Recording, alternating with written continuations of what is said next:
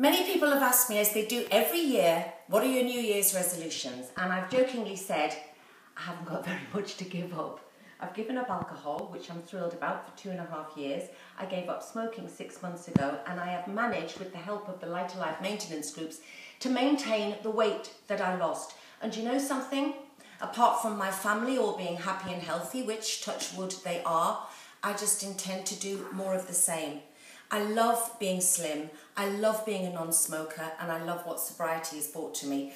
And the cognitive behavioural therapy I learned through LighterLife helps me with all of those 3 things, not just my eating. So more of the same, please, LighterLife. Thank you very much.